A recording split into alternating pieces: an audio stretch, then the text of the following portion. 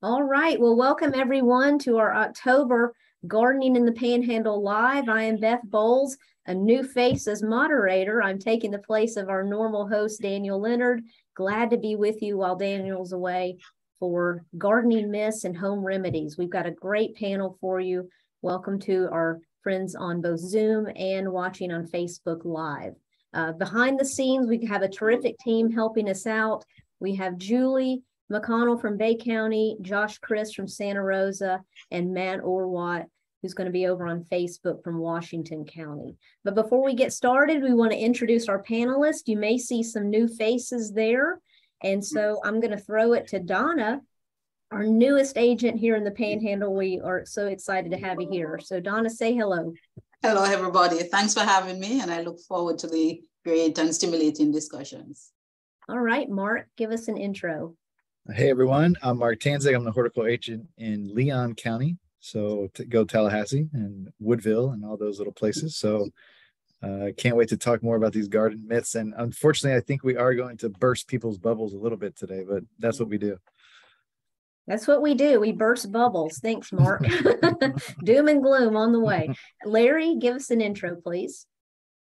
Good afternoon from the central time zone in Florida. I'm in Okaloosa County, and I'm looking forward to this topic. I think it's a fun topic, and I hope you learn something. All right. And our very distinguished guest all the way from Gainesville, Dr. Adam Dale. Hi, everyone. My name is Adam Dale. I am an associate professor at the University of Florida in Gainesville. And my area of expertise is insects that live in lawns and on trees and shrubs. Any plant in a landscape, if there's a bug on it, that kind of falls under our umbrella. All right. Thanks, panelists. And Donna's an entomologist too, just for a little background there. And just to add, Beth, I'm over here in Gadsden County. So all right. So one of the few like me is still in, me and Dr. Dale are Eastern time folks. Right. So well, just so you're aware, you're going to have some information that shows up in the chat as we go through our session. So when a speaker's answering a question, if there's supplemental information, Josh will put that in the Zoom chat, and then Matt will follow that up on Facebook.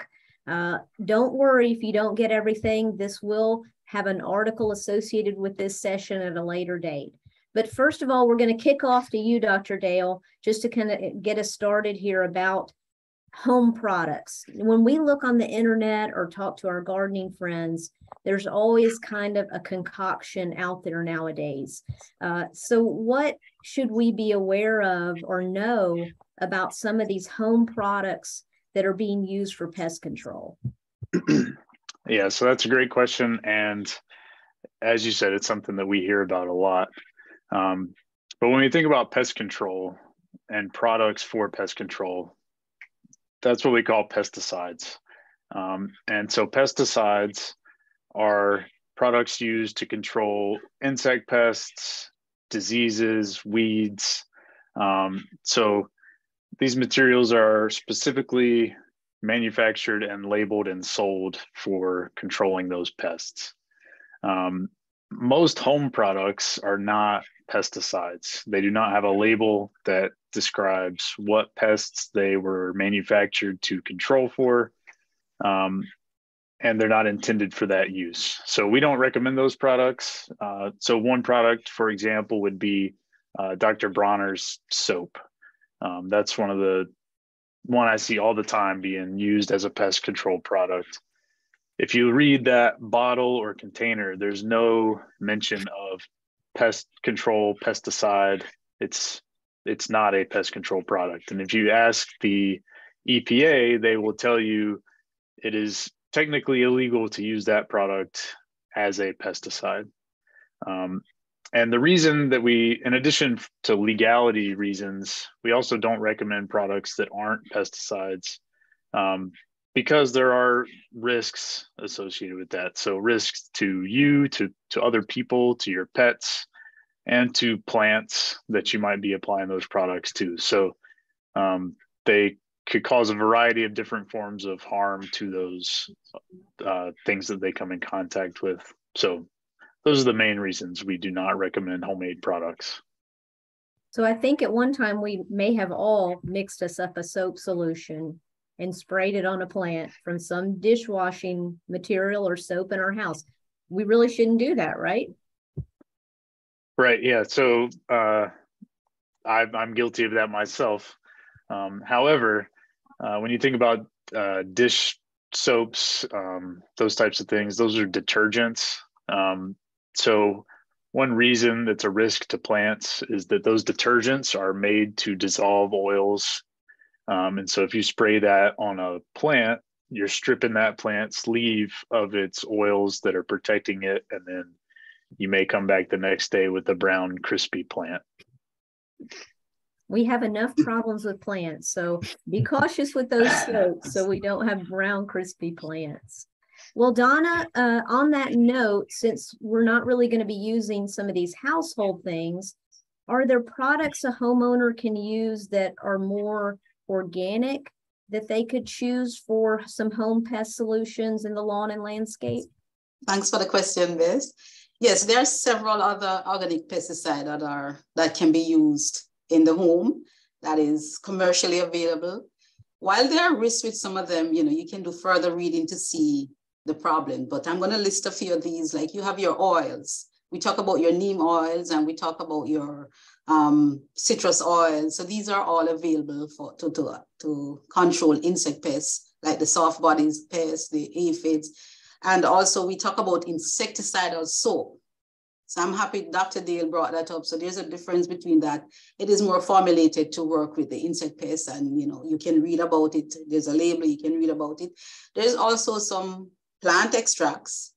While some of these are not available in Florida, you will find them on the internet. People can access them online, but most of them, they are not necessarily available for purchase in Florida or based on certain registration. It's not available. Also, we talk about the I tongue-tied with that word, diatomaceous earth. Yes, I get tongue-tied. So this one is also available where it's good for those insects that you can use to soft body, like your snails, desiccation. So it helps with that. And there's also like your microbial insecticides, your spinocides, your BT, that Bacillus thuringiensis. I might damage that word, but it's frequently called BT. So those are available and they do work. Even though we remember each product you're working with, you need to still read their do's and don'ts and protect your environment, protect your plants, your pests. So you have to be reading about those stuff as well. There's also the entomopathogenic nematodes that are available, and the list goes on. There's a number of them. But whatever product you're choosing, ideally it should be able to control the pest. You want to talk about toxicity, it should be low. These might be fast acting, and there also might be, they have a fast breakdown. So sometimes we can have certain issues with these, like it might lead into phytotoxicity, or you might not be able to get the product available, as I said before. And also not to leave out the cost and availability. These can be expensive, and maybe you have to have certain registration to purchase it. And this is why a lot of persons go towards the homemade product. Why go spend a lot of money? I'm going to make my own concoction, and it's all over the internet. But please listen to your agents, listen to your specialists. It's the best thing to do. So despite the product you're using, there are other reading materials available. I cannot put everything in 1 hour. So please, there are other things you can read about to know about these products, but they are available. And whatever it is, whether it's your harsh chemicals, your synthetic, your natural, you have to conform to certain rules, read your label, protect your environment, and also importantly, protect your individual self. So you have to think about all of those things. Great points, Donna, and really good list. And remember, even though some of these products might be a little pricier, if you accidentally kill your plant with something not labeled for it, you're going to be paying a price anyway. Right. So look at it from that aspect. But yeah, I love Donna's point about making sure that if a product is not labeled for Florida, we really cannot use it in Florida. So just be cautious. If you need help with labels, that's why we're here. So Dr. Dale, back to you. Donna mentioned these organic products. What about plants? Is there anything in the plant world we do to naturally manage pests? So that's a great question also. And Donna mentioned several products that are derived from plants. So a lot of those more organic and natural products come from plant extracts and other things that plants produce that they naturally defend themselves against insects with. But other than those, in terms of plants, to me, the most effective plant defense against pests is selecting plants that are less susceptible to pests. So, for example, if you have hollies in your landscape, plant a Yopon holly or a Dahoon holly instead of a Chinese holly or an American holly. And if you do that, you're going to have significantly fewer pest problems from things like scale insects that attack those hollies. There's other good staple plants like Florida anise or sweet viburnum that get relatively few insect pests. And so you can have those plants in your landscape doing their function, and you really don't have to do anything to manage them other than keeping the plant alive and healthy. So to me, picking the right plant to minimize pest problems is the best approach from a plant perspective. Yeah, and I think we have a great publication on kind of key plant, key pests. So you can get that too as well. Look that up on our Ask IFAS and look at some of those. And then at the courses you attend from our agents, we'll definitely share that information. Well, on that note, Mark, I have something that I see at the nursery all the time.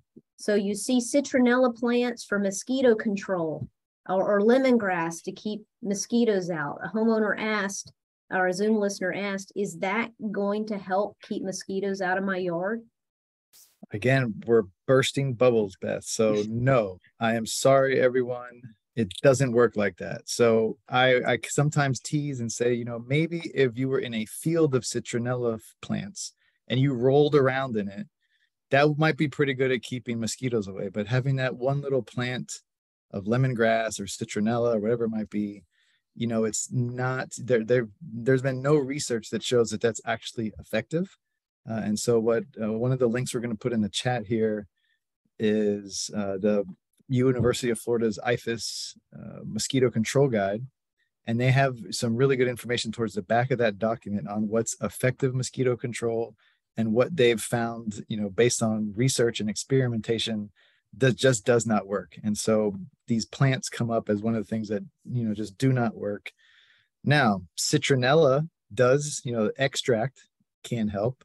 I think there's some information that shows you how long that actually lasts and is effective. And it's not as long as some of these other products, but, for mosquito control in the lawn and the landscape around the house, really, you're going to be the best thing to do instead of purchasing these plants, right? Look for standing water, drain them, about every 5 days, go around and make sure everything's empty. And Donna mentioned Bacillus thuringiensis or thuringiensis, however we say that, BT. There's a very similar product called BTI.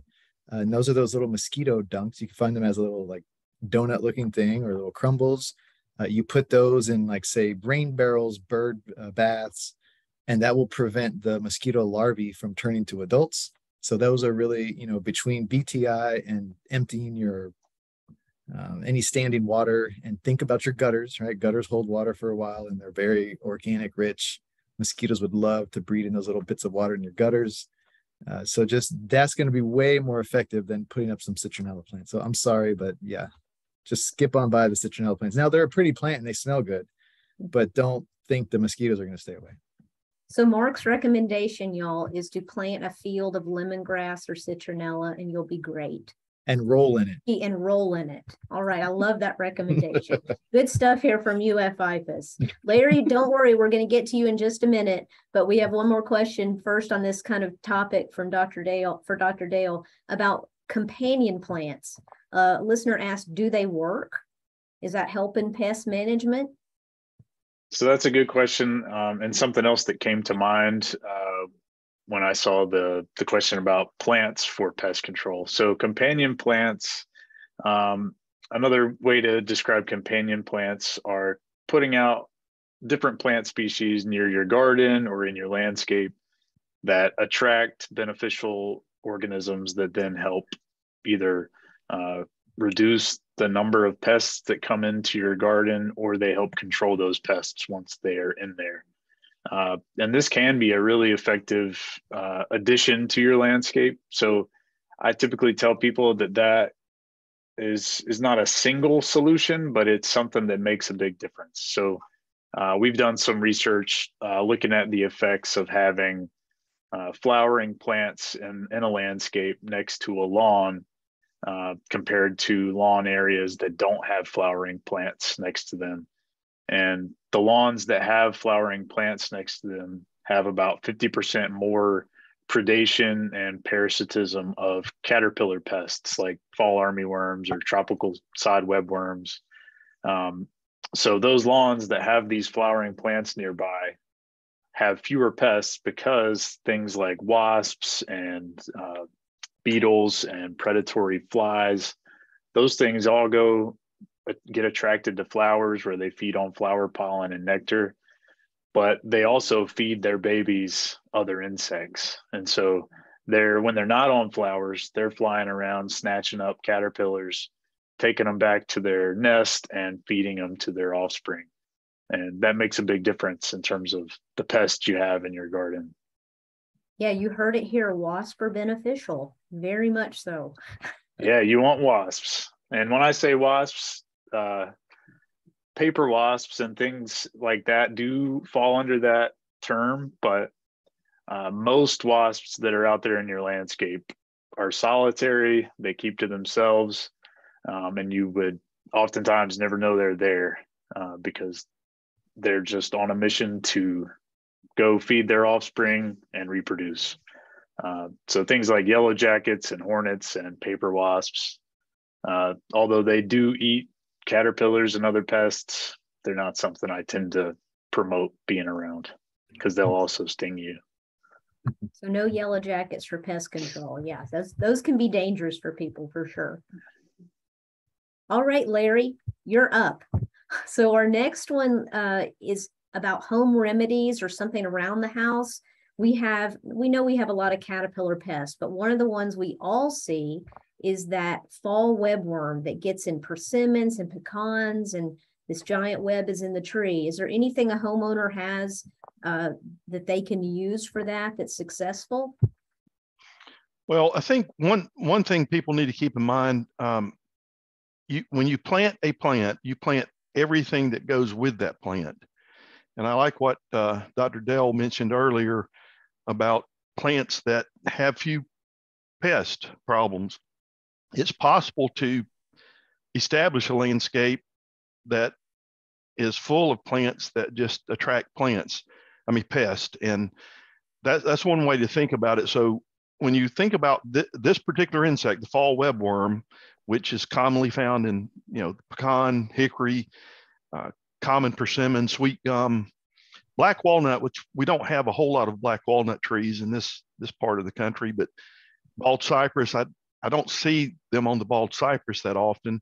I see them more on pecans and the persimmons, but they're very visible. They form this webbing. We get into the fall and have these bright, crisp blue skies, and the sun's hitting this webbing and it just stands out, and people worry with it. But I kind of think of it sometimes, I know plants don't feel, at least we don't know that they do, but they don't feel or perceive that they have a problem, in my opinion, because this insect is feeding on something that is temporary that the plant's going to drop anyway.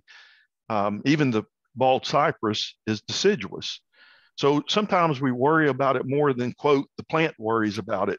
And because of the worry, we start doing things that could potentially be real problems for the plant versus letting this caterpillar or these caterpillars run their course. Some examples of things that people ask about and unfortunately do before they ask about, they'll come in and prune out a limb or a branch, a larger limb. These insects have no capability of removing woody branches, limbs from the tree.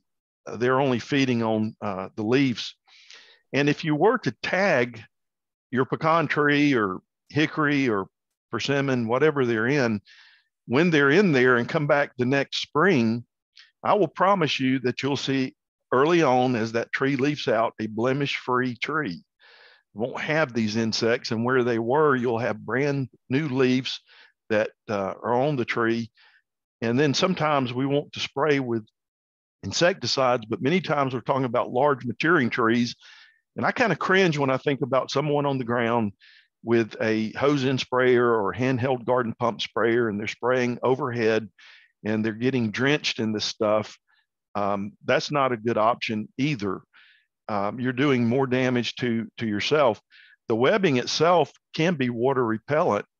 It is something that the caterpillars produce to protect themselves from predators, and they're protected somewhat from rain and wind as they're eating those leaves within that webbing. So when everything's said and done on this one, the best option, I think, is to kind of grin and bear it. Don't let it worry you. And, you know, coming up to Halloween, you've got some natural webbing out there. You know, we sometimes decorate for Halloween, and you might think about it in a positive way. But these insects, this particular one, the fall webworm that gets into some of these trees, looks like it's doing quite a bit of damage, but in most cases it's not. Now, commercially, if you live close to somebody that's growing pecans commercially, yes, they may take the option to treat, but they're trying to produce a crop that they're hopefully getting paid for, and there's an economic value there. I have rarely seen an infestation of these insects in a landscape tree that would be to the extent or point where they're truly doing enough damage to bother with treatment. Has anyone ever been asked about the torches, right? Like, should I go burn those webworms out of the tree?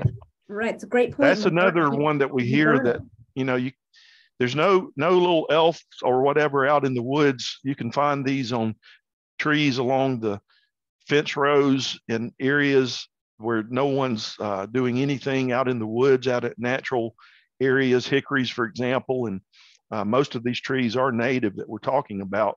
And there's nobody out there treating these. They don't have torches. They're, you know, trying to control an insect. And you've got to be careful with that too, because we've been going through a dry period, and you don't want to take a chance on a fire getting out of hand, but that can potentially do more damage to the tree in an effort to control an insect that's not really doing a whole lot of damage. Yeah, Larry, I love it. You've told us not to worry, and you've given us ideas for Halloween decorations. Perfect. Two things at once. It's great. Well, Mark, we're coming back to you on a little different topic. We're moving into weeds, everyone's favorite subject of how to care for. What about corn gluten meal? Zoom listener asked if that's going to work. They've heard about that. Maybe, but it's a big maybe, right? So corn gluten, there is some research that shows that it can be effective. It's mostly as a pre-emergent. So remember, that's before you even see the weeds, right? So don't go pouring corn gluten on weeds that are already problematic. That's not actually going to do anything. So pre-emergent properties. So before the weeds germinate, corn gluten can provide a little bit of one of these like weed blocker type herbicides. But the other problem with corn gluten is it's only effective on a small number of species, right? So if you have a bad weed problem, don't expect corn gluten, unfortunately, to take care of it all in a natural way, right? So there's lots of other options of herbicides that are, you know, like Dr. Dale was saying, specifically formulated to go after the problem, that are going to be much more effective. You're not going to have to, you know, be cursing the corn gluten person that gave you the advice, and spending corn gluten and throwing it out on your lawn, and people thinking you're strange because you're putting out grits or corn gluten out on your yard. So just, you know, contact your agents. We'll give you a good prescription of herbicides, pre-emergent or post-emergent, that you can use safely according to the label, like Donna said, and they'll be much more effective than corn gluten. And there's a good link there of a professor over in Washington State that looked a little closely at this and even talked to the guy that patented corn gluten, and even that person is a little, here it is, but it doesn't work on everything. It's expensive too, right, Mark? Yeah, it can be. Yeah. Yeah. All right. So maybe before you buy. All right. Let's see, Dr. Dale. What about beneficial nematodes? Are these good to manage some landscape pests that people are buying? Do they really work? So beneficial nematodes are really cool. So first, what are beneficial nematodes? These things are little tiny microscopic worms that live in the soil, and they swim around in the soil looking for insects to swim inside of. So when they find a subterranean insect, so some sort of insect living in the soil, they will swim into that insect and any opening they can find. And then once they get inside of that insect, they release a bacteria, and then they reproduce, and all the babies feed on that bacteria until the bacteria kills the insect, and then that dead insect erupts into a tiny pile of worms, and then they swim out through the soil looking for more insects to kill. These are called insect parasitic nematodes, and they can be a really nice addition to an IPM program or an integrated pest management program. And they can be effective, but they're sensitive. So, for example, they're not going to do well in a really dry, hot environment. So they need to have moist conditions because these things are swimming through the soil. And you're not going to apply these onto the surface of leaves up above ground because they're not going to last very long in that environment. So these things are primarily used to control insects that spend at least part of their life cycle in the soil or on the soil, because that's where they're going to be most vulnerable to them. But they can be effective for targeting some things. So some things like white grub beetles that feed on the roots of your lawn, bill bugs that feed on your lawn, some caterpillars like fall armyworms or sod webworms that spend part of their life cycle as a pupa on the soil or in the soil. So these types of things that can be pests can be reduced by having these nematodes around. In most situations, they are there already, but you can supplement those by buying a little bottle of them from a commercial nematode producer. I'm glad we have some other options as well. So lots of tools in the toolbox for that. Terrific. Well, on a soil topic, Donna, we know it's really easy to raise the pH, but a homeowner wanted to know if it's really easy to lower the pH using sulfur. Does that really work? Oh, unmute, Donna. I'm sorry, it does work, but I'll have to stress, but it is a temporary fix, because in terms of adding your elemental sulfur to the soil, when those bacteria break it down and form that sulfuric acid, it is going to be localized to that one area that you apply the elemental sulfur. So it is only going to be a temporary fix. So the more permanent fix would have been to plant, like Dr. Dale said, right plant, right place. So if you can get those plants can tolerate a higher, like that type of pH condition, it will be better. Because over time, you're going to end up harming the plant because you have to do repeated application of the elemental sulfur. And if you try to increase those rates per 100 square feet, and if you keep increasing, then you're going to, eventually you have to check for plant damages. So in the long run, I would just stick to right plant, right place. It does happen, but it's really a sticky situation. And it is so difficult to really correct a soil that is high in alkalinity. It's really difficult. So that's my little take on it. Well, that's a message we preach all the time, is right plant, right place. You hear that probably on every single panel discussion we have. Our next one, Larry, deals with some people's greatest fear, which are snakes. What about a repellent? Can they put out a repellent to keep these snakes away? And if so, are mothballs a good repellent? Thank you, Beth. Yeah, I think if you're an extension agent for any length of time and you work with the public or with farmers, you will deal with this question. And it seems to be a very common natural fear, but we do live in an area here in Florida where we have, I think it's 46 species of native snakes. And out of those, there's a handful that are considered to be venomous. So the first thing I would recommend is for a person not only to take time to learn those 5 or 6 potentially venomous snakes that we have out of the 46, but at an early age, teach your children, whether it's grandchildren or maybe neighbors that live close by, how to identify some of those that are potentially harmful to venomous snakes. Any snake can bite, but it's rare to find a person that's actually been bitten by a snake. And when you talk to people, even larger groups, and ask that question, out of 100 people, and I've done this before, there might be 2 or 3 that raise their hands. And when you ask the question, have you ever actually been bitten by a snake?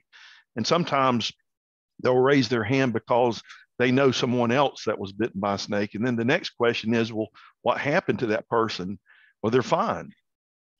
And I'd always take it seriously if you are bitten by a snake. But this is something that people react to based on fear. And we do live in a habitat, an environment where snakes exist. And so they're looking for anything that might offer some help. And these products, one of which I think carries the name Snake Away, it contains one of the active ingredients in mothballs and sulfur kind of mixed together. When you open the container, you can absolutely smell the typical mothball smell. It's almost overwhelming. But work that's been done with those products, you think about the rain that we get, and we've been dry a little bit, but here in the Panhandle, we've gotten some rain just recently, yesterday and early this morning. And mothballs either have paradichlorobenzene or naphthalene as the active ingredient. Typically naphthalene, that has that classic mothball smell, is extremely water soluble. Sulfur is as well.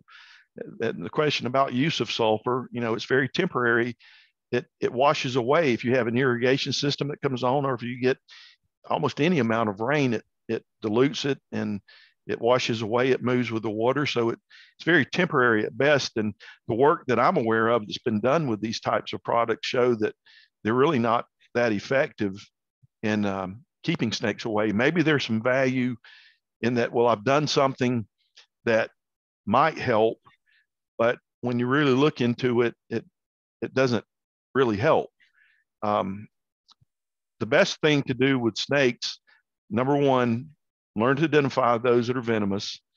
Try to have a landscape that is not something that's going to be attracting snakes. You think about brush piles, and if you have a fireplace, fire pits, indoor fireplace where you store wood outside, those are places that snakes would like to get to overwinter. Maybe during the day when it's hot in the summer months, the hiding place. If you have water features in your landscape, you're almost guaranteed to attract frogs, and there's certain aquatic or snakes that live in that environment, aquatic environment, that will come in because of that. I tell people sometimes to think about it like this: when you see a bird come into your landscape, are you that worried? And they'll come and go, but if a bird flies into your landscape and it finds what it needs, it finds food, shelter, and water, then it might say, hey, this is a great place to live and raise some young. And so think about it from that standpoint. What areas do I have in my landscape that would be attractive to snakes? And even things like not leaving dog food out overnight outdoors that's going to attract rodents. If you look at these snakes that we have, most of them love rodents, whether it's mice or rats, and even bird feed. When it falls on the ground at night, if you go out with a flashlight, if it's left there, that can attract certain rodents that are out roaming around at night. And then the snake happens to come in and finds a great food source that you're attracting. Well, it all adds up to issues. The final thing I would say is to inspect your home for entry points. And sometimes we don't think about that, but snakes can enter through small places, and some common areas to look at are those areas where plumbing comes into the home, where there's openings with the pipes, securing that. And there's a number of ways of doing that. The publication that I think is in the link shows you some ideas there using things to the screens and those kinds of things for climbing snakes that can get into vents. Some ways you may want to think like a snake as you're looking around, and what, if you keep the garage door open all the time and the dog's food bowl's in there, that's easy entry, and they may venture into your garage. And the openings underneath doors, that those little strips that are supposed to keep water and wind, and that's the I don't know what to call them. It's the little, usually rubber strips that can come door off. stops and door sweeps and things. Yeah. Inspect those, replace them as needed. So that's what I would advise. That's a lot of good advice, Larry. I think we're that good landscape modification is important. All right. Yeah, think about more as pest control, right, for your rodents. Yeah. Absolutely. All right, Mark, we've got a question about biosolids. So is it safe to use some of the Class A or Class AA biosolids that maybe a local municipality is producing on a vegetable garden? Okay, yeah, so this one came in, and they came in with a specific question about ECUA, which I had to go look up, but that is actually from Escambia County. And now that I learned some more about this, I want it here in Leon County, because this sounds like amazing stuff, Beth. It is. So the question is, can we use it now the specific question is, can we use this stuff in our vegetable garden? So I meant to get with my ag agent. So Donna Lawler, someone step up to help me out here if you need. I might need some help here in a minute. But so biosolids, first of all, are it's a byproduct of the wastewater treatment system, right? So we go to the bathroom, we flush the toilet, it magically disappears. It goes to the treatment plant. They take it through all sorts of, methods of treatment. They're left at the end with a bit of a sludge, right? It's kind of gross. They dry it off, and they're left with a solid-like material. Most of the time, we're going to tell you that no, do not use anything like no biosolids for crops for human consumption, right? So a lot of wastewater treatment plants, that material will be sent off, and maybe you put it on a cornfield that you're going to use corn for forage for cows or cattle or other feed, right? Now, this particular biosolid product, though, I looked it up, and there's some links here in the chat, and we'll share these in an article, and you'll get some information later. So biosolids that are treated to a certain level can be used on vegetable crops, on crops used for human consumption. The Escambia County Utilities Authority, I think that's what the UA is for, they treat these biosolids to this high level. I think they're even Class AA. So there's Class A and there's Class AA. So they go above and beyond. They're then taking those biosolids and they're making a compost, basically. They're mixing it with yard debris from what people put out on the side of the road. So this, yes, can be used in vegetable gardens. Now, I would still say, because it is from, human waste, and anytime you're using manures, whether it be from humans, cattle, chickens, whatever, there's some good general food safety practices you want to put in place. So Donna, Matt Lawler in the background there, help me out. What's the rule? But if you're going to harvest, like, say, leafy greens, is it 30 days? You want to, you wouldn't apply 30 days from harvest manures? Is that the right There's some 30, 60, 90 something. I can never remember exactly how it goes. I'm not too keen on that product in terms of the residual period, but I'm not too keen on that. I know there's a kind of a general 120 days. So there's Matt Lawler. So for leafy greens that are not going to be cooked, you would, manures shouldn't go out 120 days before harvest.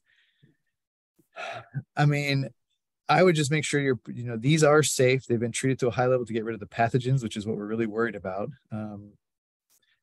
So I would just, if you're going to be eating these things raw out of the garden, where they're not going to get cooked, always wash your vegetables. I've learned from all my fancy folks, you got to wash your vegetables. The Family Consumer Science Agents, you got to wash your veggies before you eat them. If you're not going to be cooking them, you may want to give it a little extra time. But that's just me wanting to be really safe and make sure no one gets ill. These are treated to a very high level and so are legally allowed to be used on vegetable crops. Yeah, we've used the bloom at our garden here. So we're just careful to clean things. You have the idea you're going to go pick something out of the garden and eat it. A lot of us have done that, but we just are a little more cautious with certain things to be clean and healthy. But I would love to have something like that. I'm going to go tell our solid waste people about all this because that'd be amazing. That's a good resource for the community. I love it. Thanks, Mark. And thanks, Matt Lawler, for putting that information in the chat about the days to harvest. Adam, we're back to you and talking about oil sprays. So we know horticultural oils, the petroleum-based. What about vegetable oils? Can a homeowner use a vegetable oil in place if they don't want to use a petroleum product? So that's a good question. Very similar to thinking about using dish detergent soaps versus insecticidal soaps. So my recommendation is always no, do not use any home product oils like vegetable oils and apply those to your plants. It's basically, imagine covering yourself in vegetable oil and going out by the pool on a very sunny day or going out to the beach and just laying out there in the sun, fully soaking up the sun rays and what that would do to your skin. That's what's happening when you apply these things to a plant and that plant gets exposed to any kind of sunlight. So you're introducing a lot of opportunity for damage to any plant that you apply that material to, because the plant is the cuticle of leaves and the plant tissue is very sensitive to sunlight and any changes in the regulation of water being moved in and out of that leaf. So applying oils that aren't intended for plants onto plants is generally a bad move. And again, it's also not intended to be used as a pesticide. There's no pesticide label on that product, so you shouldn't use it as such. Well, if anyone has checked out my thesis from the University of Tennessee Library, and I know y'all are running out to do that. Ooh, I'm gonna go look it up now. I did use a soybean oil to control San Jose scale and mites, but like Dr. Dale said, it was labeled for that purpose. It wasn't out of the cabinet or pantry. So make sure things are labeled for their intended purpose. That's our kind of take-home message here.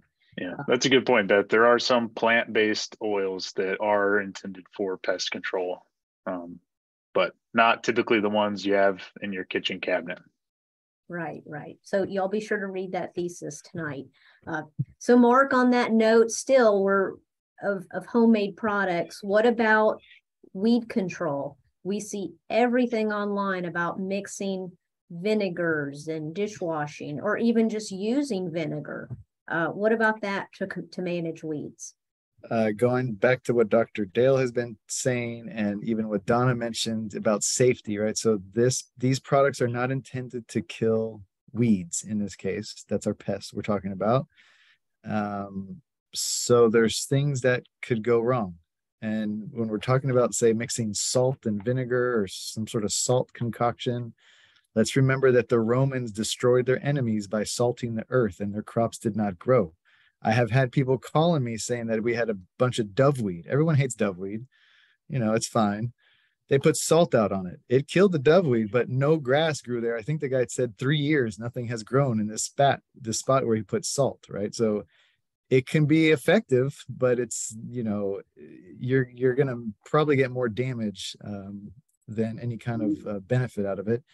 When we talk about some of these products too, the safety, so the horticulture or the vinegar, homemade vinegar or like household vinegar is a pretty low concentration.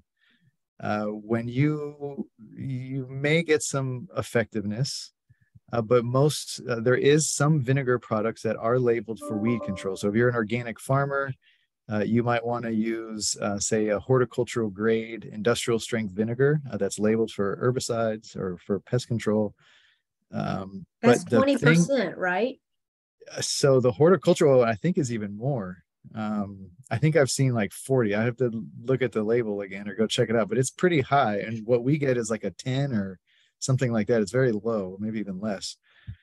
The thing is with vinegar, it will burn you. It can burn your skin. It can burn your eyes. It's very dangerous, right? So some of the products on the shelf that are intended for killing weeds, they're developed so that they work effectively on the crops. It says they're on the weeds. It says it's going to kill.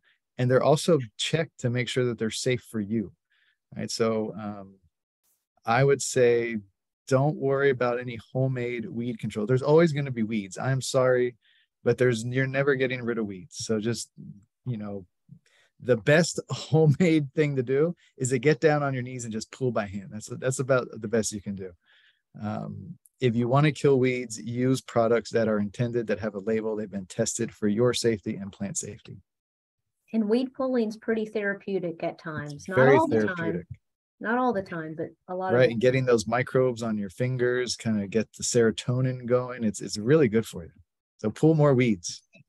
Well, you mentioned salt. So Larry, I'm going to skip down to you quickly because one of the questions here asks about Epsom salts and using that for plant growth. What is that? And should we just put that out for plants?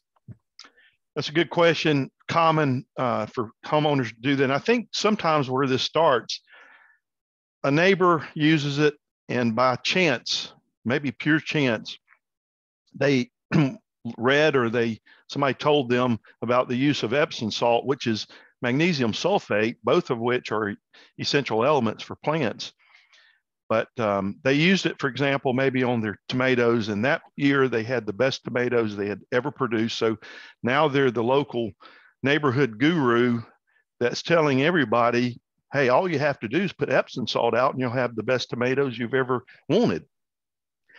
And they just lucked up on this. When we're talking about plant elements that are essential, you can have a deficiency, which would be underdoing it, or you can certainly overdo it. And it's best not to guess, soil test.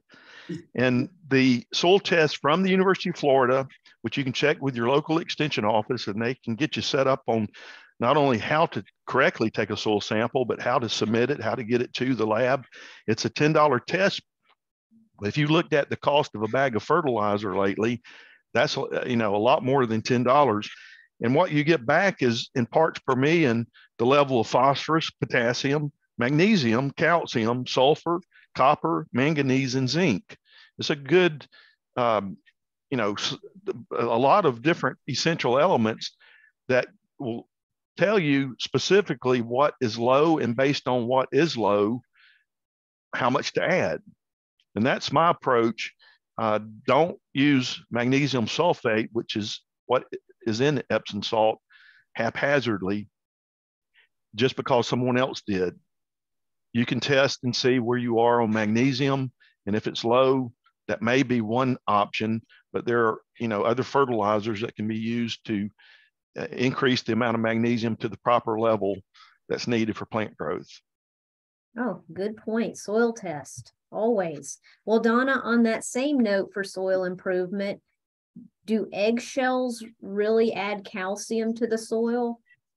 I'm going to put it out there and say, yes, it does. But it comes with conditions, because of that, the calcium carbonate in that eggshell, it's so hard. So in order for the plant to absorb it, it's a good way to grind it up or refine it or get it into finer dust.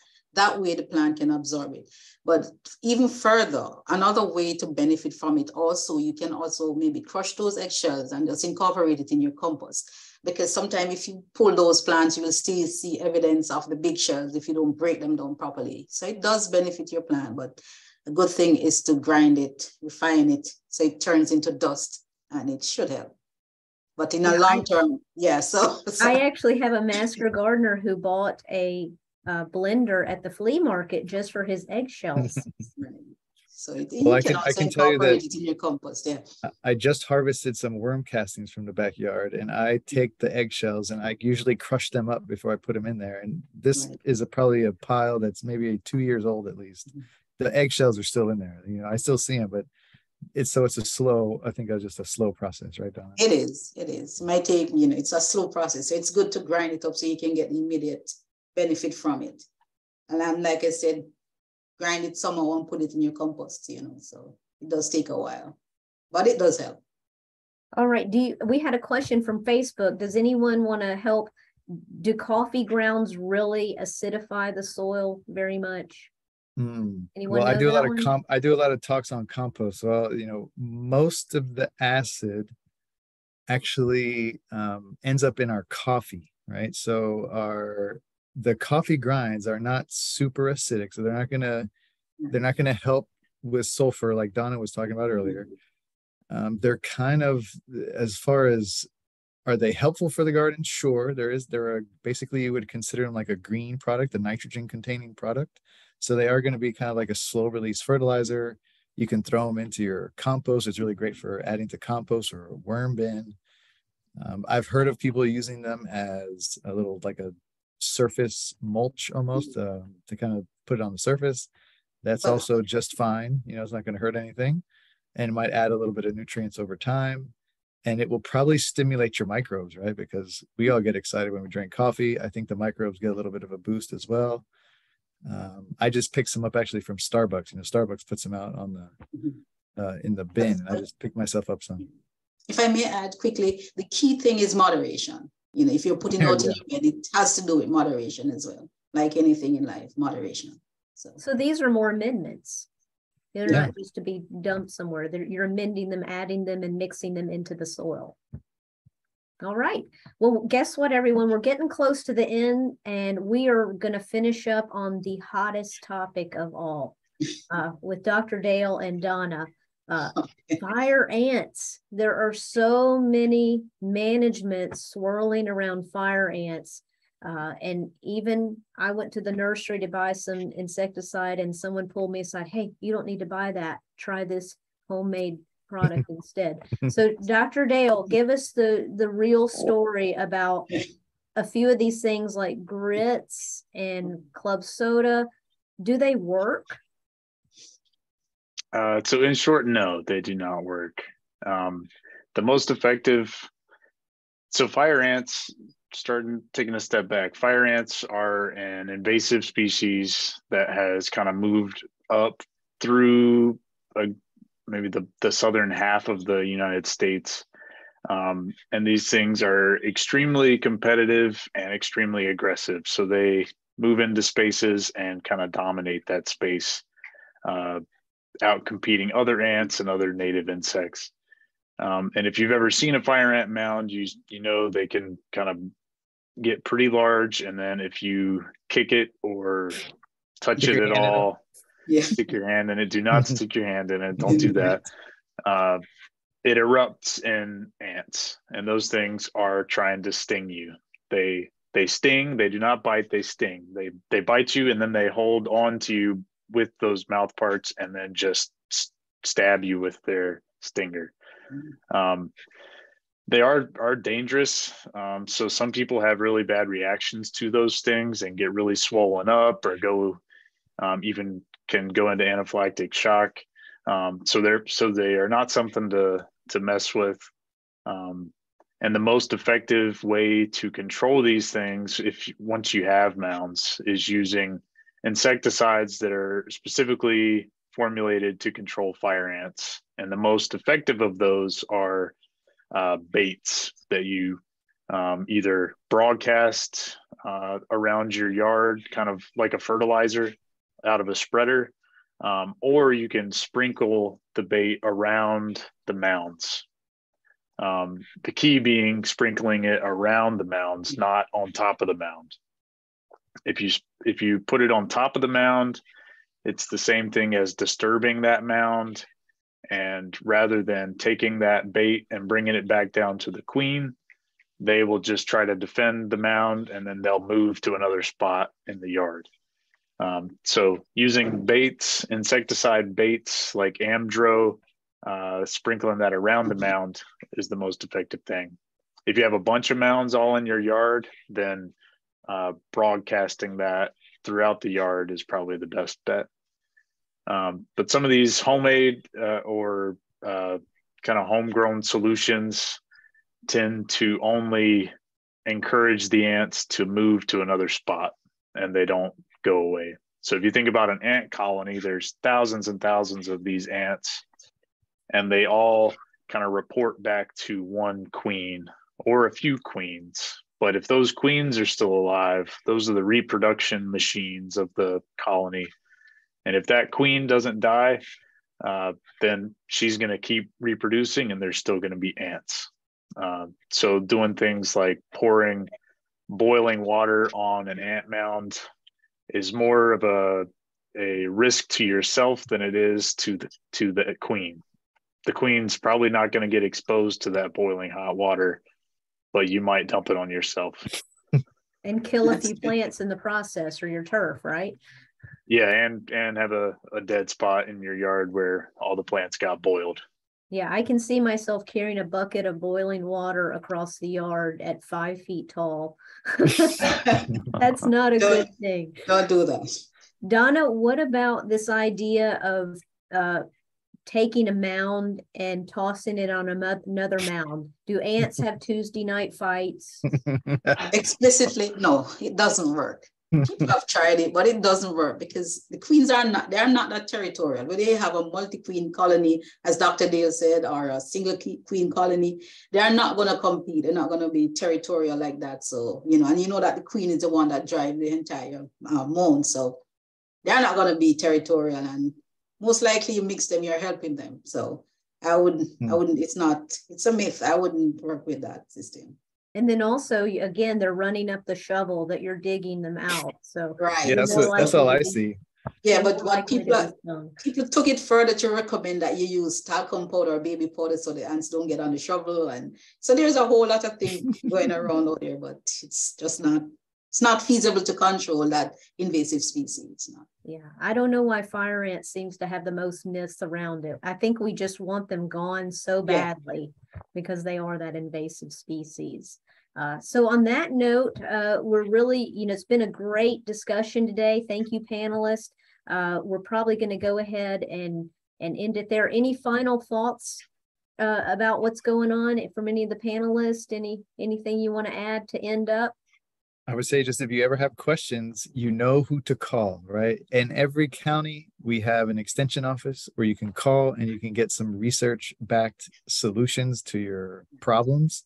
So give us a call and we will help you out. And also I will add, Julie just put the survey in the chat. So everyone on Zoom and Facebook, click on that link and let us know how we did. Yeah, and funny enough that you mentioned link, Mark. Don't forget, we are that link that provide. If we can't help you, we'll link you to somebody. So look at Donna. That's our new slogan. Look, she's new, but she figured it all out already. Yes, I did. Donna's just come up with the IFAS new slogan. We'll link you. Yeah. All right. I really want to thank our panelists for being here and Dr. Dale for taking your time from Gainesville. We have University of Florida has excellent specialists. And again, thanks to the behind the scenes crew, Julie, Matt, Josh, and Matt Lawler. We really appreciate it, all your help. If you remember, there's no more gardening in the Panhandle this year, but if you have a topic you would like us to talk about on a future one, we're developing those now. Please join us for future events and tell us what you would like to hear about. Fill out that survey. That certainly helps us out. And follow us on Facebook at Gardening in the Panhandle. And we hope to see you in the future. Thanks, everyone. Thanks. Bye, everyone. Bye. Thank you.